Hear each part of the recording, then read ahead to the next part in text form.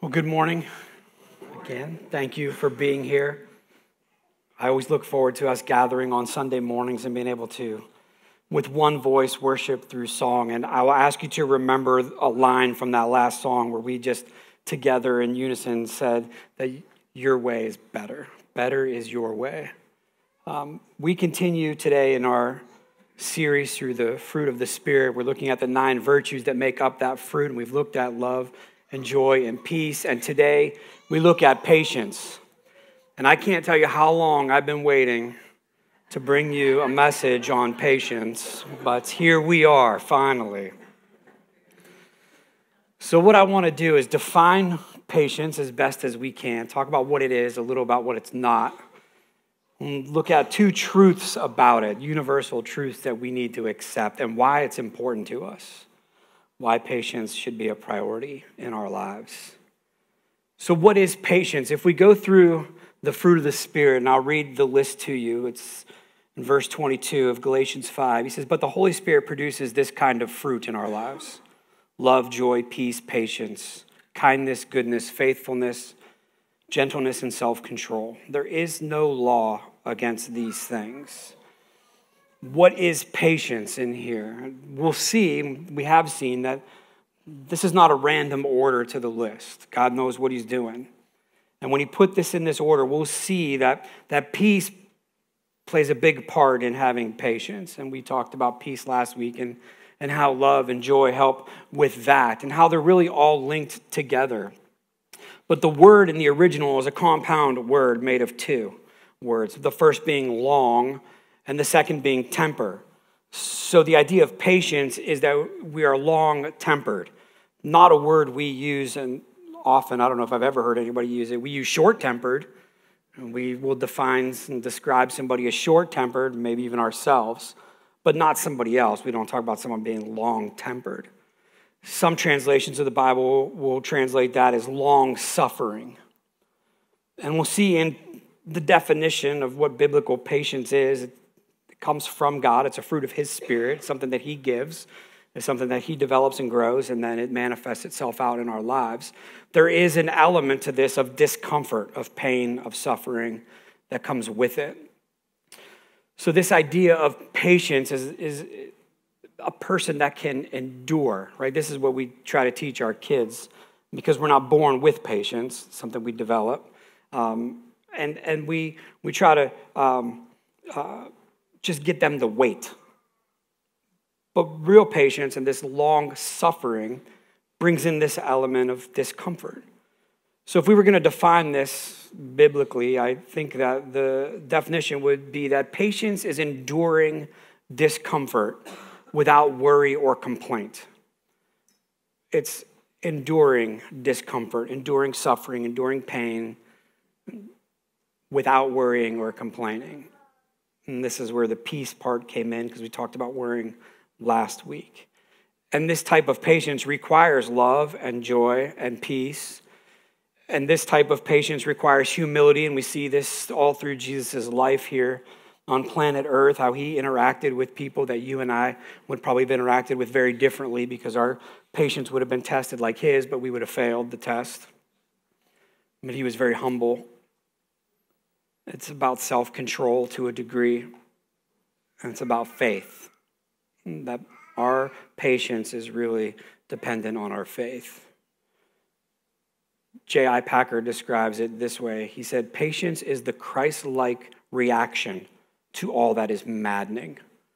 Anything that we find frustrating, agitating, irritating, annoying. He said it's the Christ-like reaction to all of those things that bother us. Do we live out our faith? So here's what patience is not as we develop this. Patience is not just restraint. That's how the world would define patience. Patience is that you didn't explode, that your rage didn't come out, that you just sat and you grinned and bared it, and they would applaud you for your patience. But we know that God works from the inside out, not from the outside in. So the patience that a follower of Christ would be exhibiting, but would be manifested through their life, that others would be able to see the evidence of their faith and his work in them, would start on the inside, not the outside. God's not going to be real pleased if we just grin and bear it. If when we find things agitating or frustrating or painful, that we just get through it. That we think the success in our life of patience is that the rage we experienced when we got cut off in our car was that we didn't run them off the road. That's not patience. It's not just walking away from somebody who's testing your patience rather than telling them how you really feel about them. It's not faking a smile in front of somebody and feeling like I'm patient now. It's internal. And God focuses on the inside, the work that he's doing in our soul and in our spirit. So we have this inward focus. So the patience that is being described here, that is the real patience, anything the world offers that looks like patience is a counterfeit. It's not real, and it won't work, and it won't last. But it's this motivation and condition of our heart. That's what matters to God. Why are we being patient? What's the motivation behind the behavior? Not that we're exhibiting patience, but that it's actually patience coming through us. It's not just self-control. Self-control is a fruit of the Spirit, so there is an element of this, but it's not the only element of patience. Patience is not resistance either. Resistance to God.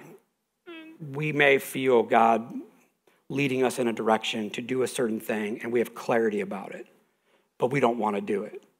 So we say, I'm going to pray about this. I'm going to sit on this for a while.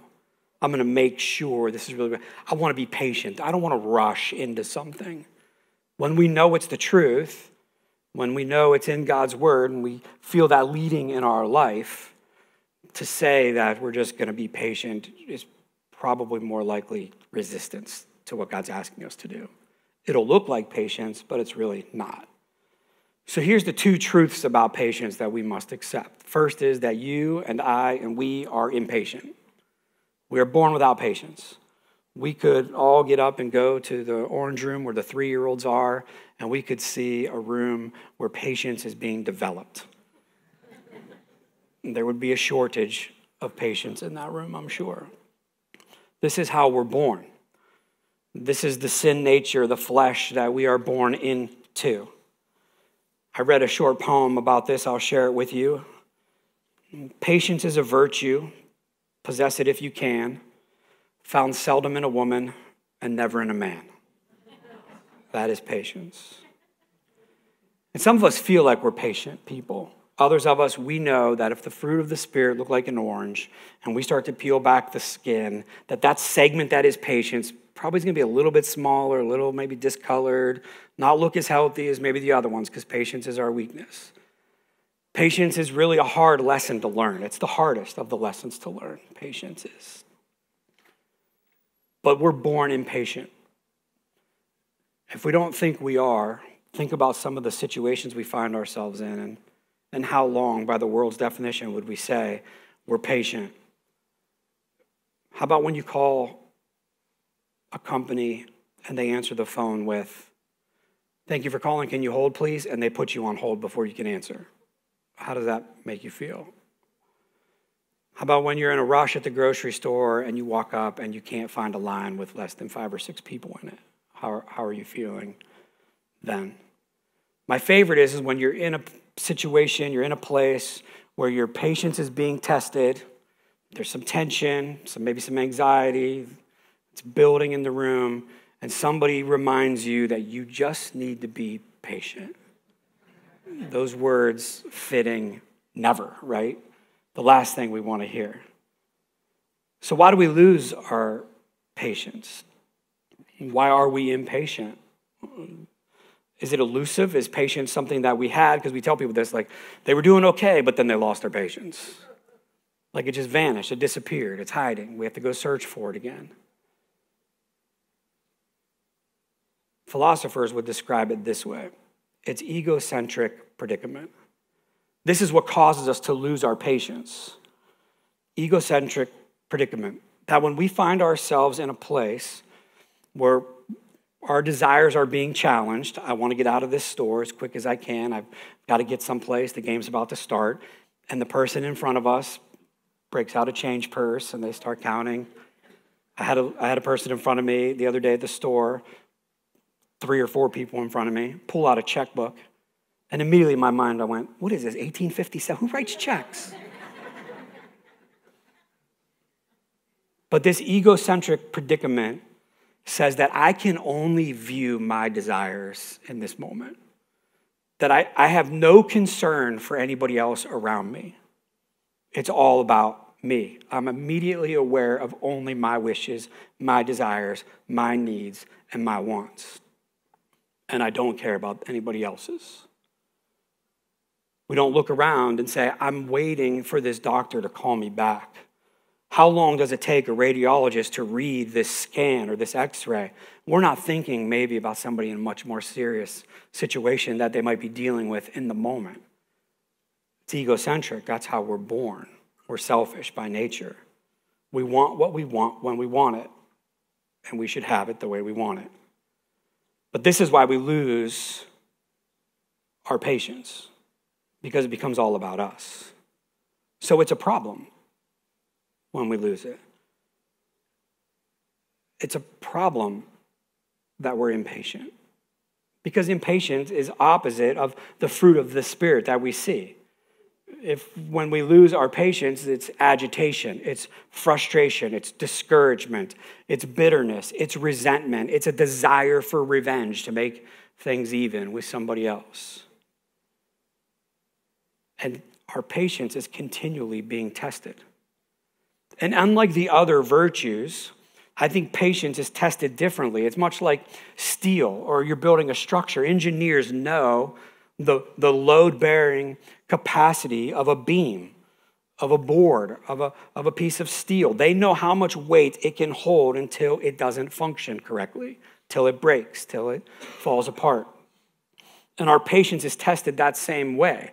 It's under weight, it's under duress, it's uncomfortable, it's painful, and we sit in that discomfort.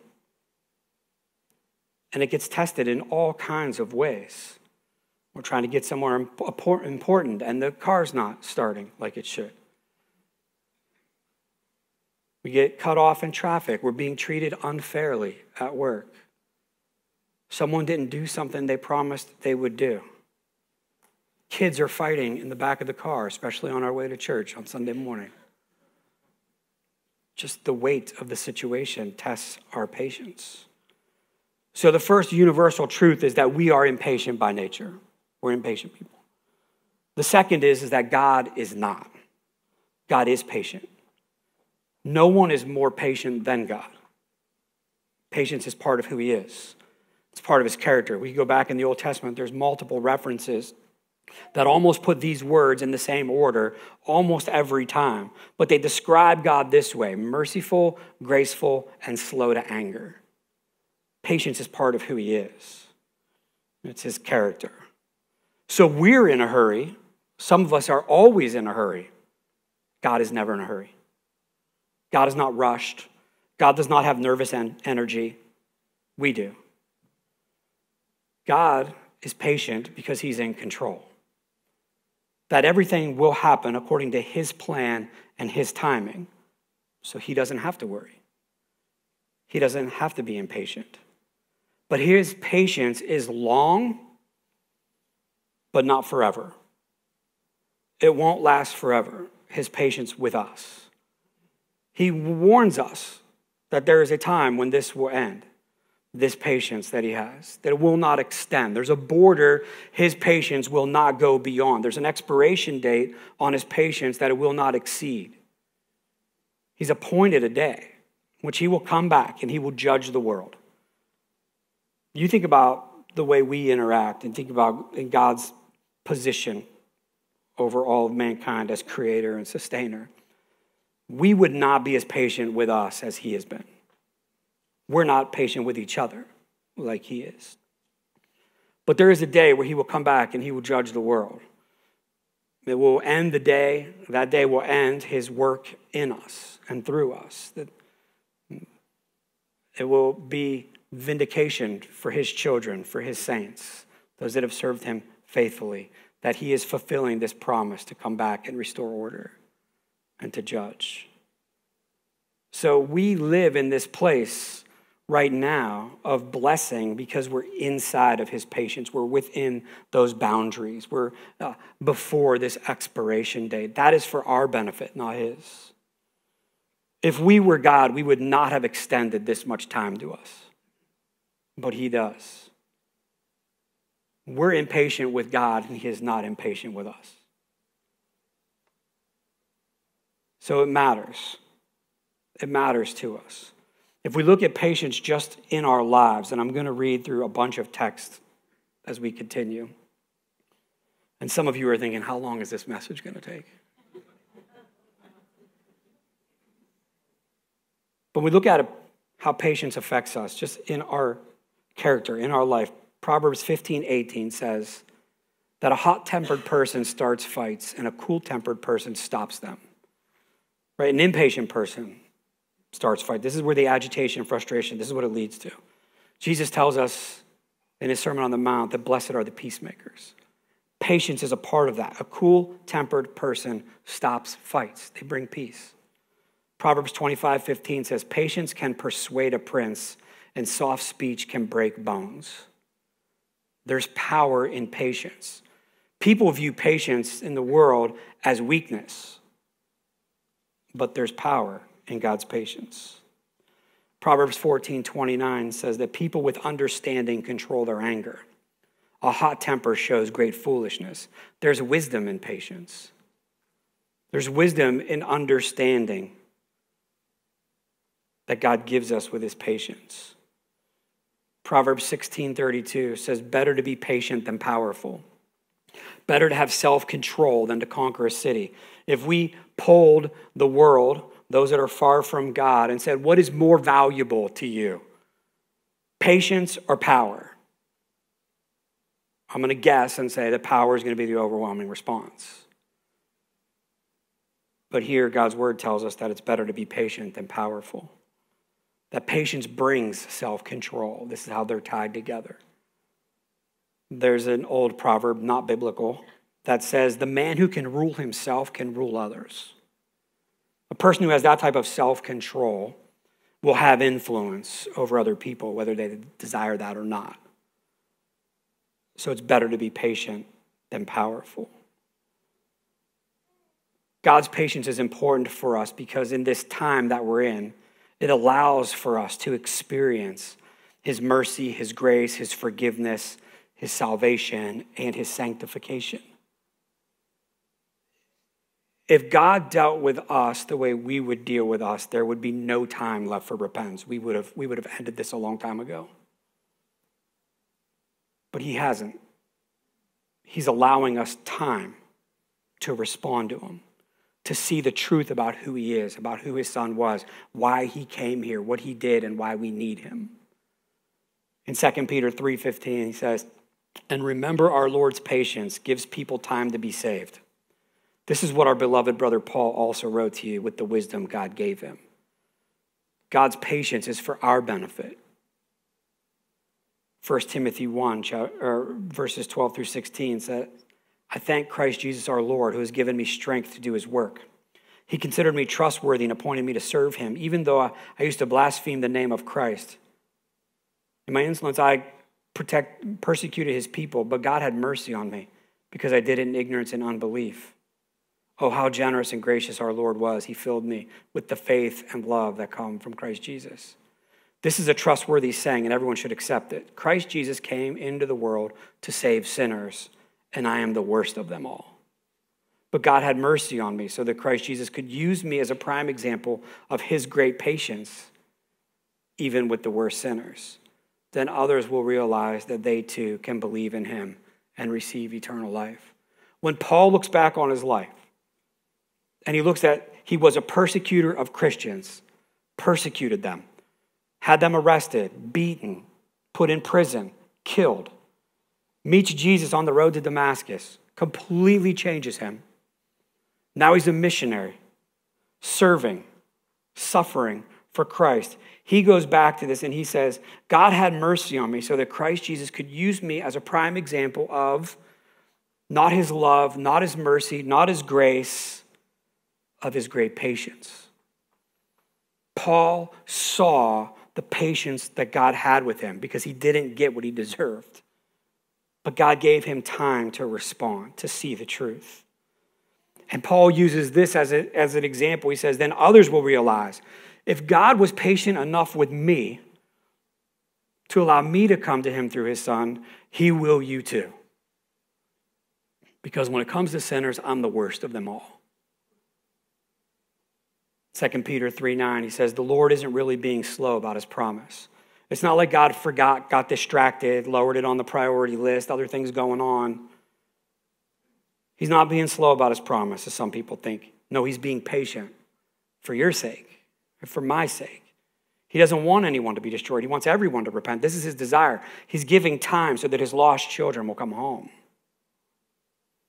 And in Romans chapter 2, verse 4, he says, don't you see how wonderfully kind, tolerant, and patient God is with you? Does this mean nothing to you? Can you see that his kindness is intended to turn you from your sin? God is giving us time. He's being patient with us because he wants us to see the truth, that he is good and that he can be trusted. Because every attack of the enemy, every lie of the enemy are going to come back to those two truths. And they're going to say that God can't be trusted and God isn't good. So he's giving us time to see the truth and our need. And not only does he give us patience as he's waiting for us in our resistance to respond to him, he sent Jesus. And Jesus came to seek and to save those which were lost. He didn't just wait for us to come to him. He sent Christ to find us, to seek us out and to save us. So it gives us this time to respond. We're the beneficiary of his patience. But God's patience also gives us hope and confidence. Hope that God is at work and in control. This confidence that his plan, his work will be fulfilled. That his promises are true. He keeps his word. He doesn't fail us. In Romans 12:12, he writes, rejoice in our confident hope, be patient in trouble, and keep on praying. Be patient in trouble. When we find ourselves in troubling situations, a lot of times our response is, how do I get out of this? What do I need to do to alleviate this discomfort and pain? He says, be patient in trouble. And if we're going to do something, he says, keep praying. Here's the instructions for those stressful, painful, uncomfortable situations. Be patient and keep praying. Put your hope and confidence where it belongs and with your Heavenly Father. A couple chapters back in Romans 8, verse 25 and 26, he says, but if we look forward to something we don't have yet, that's hope, right? That this will happen, this will come. He says we must wait. And we wait in him with patience and confidence. And he says, and the Holy Spirit helps us in our weakness. When we're struggling with this, because we will, he sends the Holy Spirit to give us his strength. Hebrews chapter 10, verse 35 and 36. He said, don't throw away this confident trust in the Lord. Remember the great reward it brings you. Patient endurance is what you need now so that you will continue to do God's will. It's our strength, it's our hope, it's our confidence. He says, then you'll receive all that he's promised.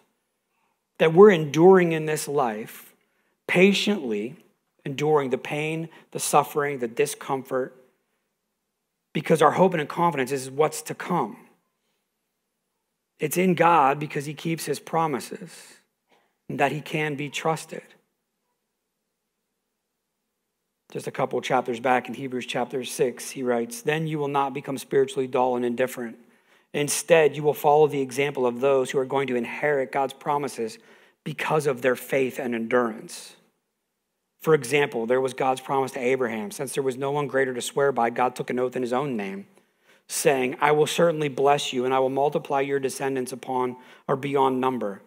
Then Abraham waited patiently and he received what God has promised. There is this relationship, there's this link between patience and blessing, this bridge that connects biblical, godly, fruit of the Spirit, patience in our life, and standing on the hope and confidence of God's promises. We know as believers, this suffering, this pain, this discomfort, as bad as it can be, is temporary. That maybe we don't even experience a time in this life where we're not under duress and pain. But we know we will be for eternity. And so why is patience important to us? Well, like the other virtues of the fruit, we can't have it apart from God. So it's evidence of his work in our life. It's evidence of his sanctification, that he's changing us. That he loves us enough to meet us where we are, but loves us too much to leave us there. That he's got work for each of us to do. And he's going to bring us through this process of separating us from the world, of making us holy, making us his. And patience is a big part of this. It changes us. God's patience in us changes us. It changes the way we interact with each other, with people. Romans 15:5 says, "May God who gives this patience and encouragement help you live in complete harmony with each other, as is fitting for followers of Christ Jesus." This is the expectation as a follower of Christ, that you would live in harmony with each other. And you live in this type of harmony with the patience that God gives you. God gives this. Ephesians 4:2, he says, "Always be humble and gentle. Be patient with each other, making allowances for each other's faults because of your love." We all have faults. We will let each other down. We will irritate each other. We will frustrate each other. We will agitate each other. Our patience will be tested. And he says, be patient. Make allowances. Extend some grace. 1 Thessalonians 5:14, "Brothers and sisters, we urge you to warn those who are lazy, encourage those who are timid, take tender care of those who are weak, be patient with everyone." He says here, warn this group of people that are lazy, encourage this group who is timid, take care of this group who are weak, but for everyone, be patient. It's for everybody. Colossians 3:12 says, "Since God chose you to be the holy people he loves, you must clothe yourselves with tender-hearted mercy, kindness, humility, gentleness, and patience." What we find is as our patience develops, it matures, it deepens, it strengthens, we can endure more. Things that used to bother us don't bother us anymore. Leonardo da Vinci. Leonardo da Vinci said this. He said that patience was like clothes in the cold. That the colder it gets, you just put on more layers, you insulate yourself from the cold. The more layers of clothes you have on, the more cold you can insane. That the deeper our patience is, the more insulated we are from those things that caused us pain and suffering. Not that they don't exist, but that they don't hurt the same. That we're relying on God more. That we're trusting him more. That as our patience is developed, so is our faith, because faith is what's driving this. So it affects the relationships that we have with each other. It affects the way we deal with situations and circumstances. And this is really oftentimes where our patience gets tested. In Colossians 1:11, he says, "We also pray that you'll be strengthened with all his glorious power so that you will have all the endurance and patience you need. May you be filled with joy." So we're not filled with anxiety and worry and tension and frustration and agitation. No, be filled with joy because we're praying that God will give you his patience and endurance that you need. James chapter 5 says, "Dear brothers and sisters, be patient as you wait for the Lord's return. Consider the farmers who patiently wait for the rains in the fall and in the spring. They eagerly look for the valuable harvest to ripen. You too must be patient. Take courage, for the coming of the Lord is near. Don't grumble about each other, brothers and sisters, or you will be judged. For look, the judge is standing at the door. For examples of patience and suffering, dear brothers and sisters, look at the prophets who spoke in the name of the Lord. We can patiently endure the suffering. We can look at the examples that he's pointing to in the Old Testament, in the prophets, and see this, that they suffered like we suffered, many of them suffering far greater than we will suffer. But God kept his word, that God kept his promises, and that pain and that suffering ended, and it will for us too. But ultimately, patience is really, it's at the heart of what it means to live by faith. Patience with God requires faith. It's an exercise of our faith to surrender total control of our life to him, which is what we do when we cry out to him and we ask for forgiveness, that he would be our Savior. We surrender control of our life. The issue is that we take it back. We go, God, it's all you. We just sang it. It's all yours. It's all yours until something uncomfortable, difficult, painful happens. And we go, but not this or this or this. I'm going to hold these things. You know why? Because I think ultimately I'm going to handle these better than you. I don't like the direction you're probably going to take these in. I know where this is going, and I'm not sure. I'm not ready to forgive them. I want to really just tell them how I feel. I want to hurt them like they hurt me. So I'm gonna keep control of this part for now.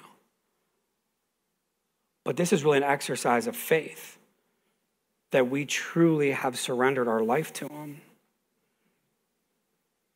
We lack faith when we take control back.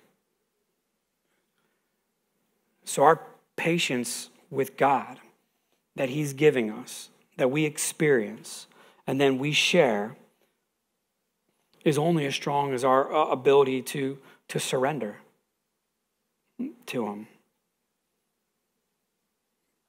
But of all the things that we wait for, the things that frustrate us, and if I ever see you in a store, don't ever get behind me in a checkout line. I get the wrong one every time.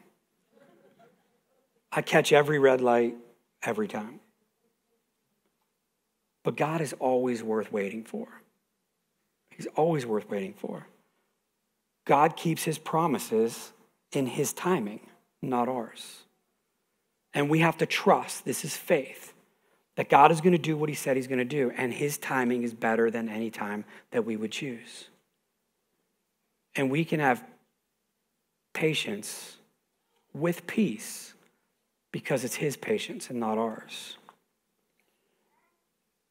It's evidence of his work, his Holy Spirit in us. So we have an enemy that wants to rob our soul of this peace and patience and love and joy and self-control, all 9 of these virtues that God pours down into us when we have the right relationship, when we're abiding with the Father through the Son. He wants to give us these things that only he has. But we have an enemy of our soul that wants to rob us of these things. So what he does is he puts us on a timetable where everything needed to be done 10 minutes ago. And we live a life where we're frantically trying to do a million things, wishing there were more hours in the day to get them done. And we rush and we rush and we rush. And we're always hurried in what we do. Carl Jung was a psychiatrist, and he said, hurry is not of the devil. Hurry is the devil. God is patient. He gives his patience. He's never in a hurry. We are. So how much do we miss? And we know the reality of this. We know we do this, and yet we still do it. We rush through getting things done, checking the boxes, and we miss the experience, the joy of doing them, of spending time with people, of enjoying God's time, presence.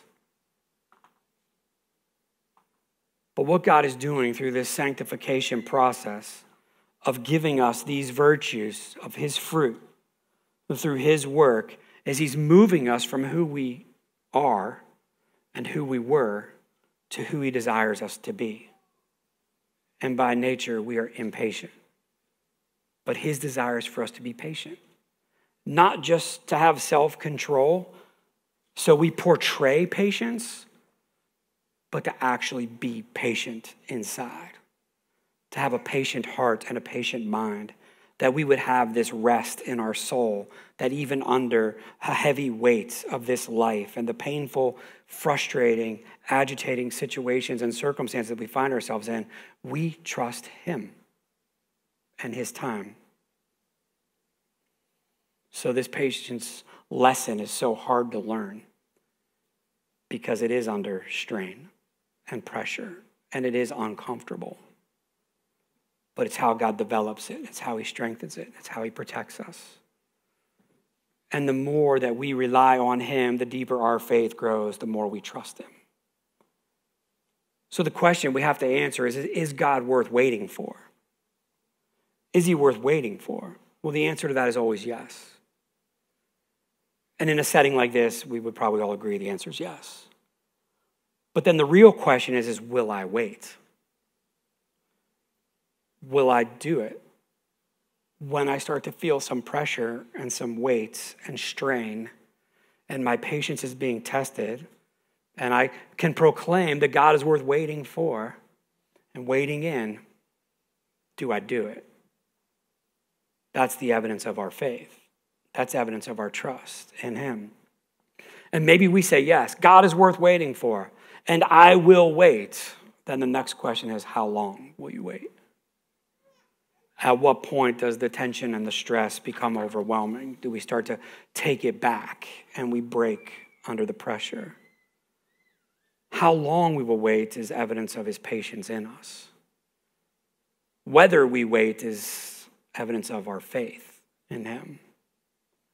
But here's something I've learned, and you've learned this.